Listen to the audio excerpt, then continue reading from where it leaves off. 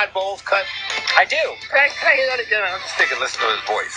Absolutely. Here is Coach Todd Bowles. They're very crisp at everything. I mean, they do all the little things well. You know, a lot of other teams you can get by doing certain things and make some mistakes, but they don't beat themselves. That makes it tough. They don't do nothing. We ain't going to do nothing. You know, Bill Belichick's a great man. I can't even be on the field with him. We shouldn't even show up. We should just smell it. You know who is the king of kissing the ring when it comes to Belichick? Of course, was Rex Ryan. Right.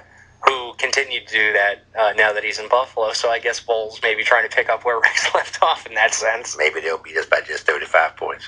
Let's move on and go wait to play down later in the year. I mean, it's the right thing to do. You know that any negative comment that you make towards the Patriots is going right up on their bulletin board. Right. So they're, the FU tour, as I've been calling it the entire year for the Patriots, is in full swing right now. So we're not even bringing a quarterback. We're just going to show the best we can.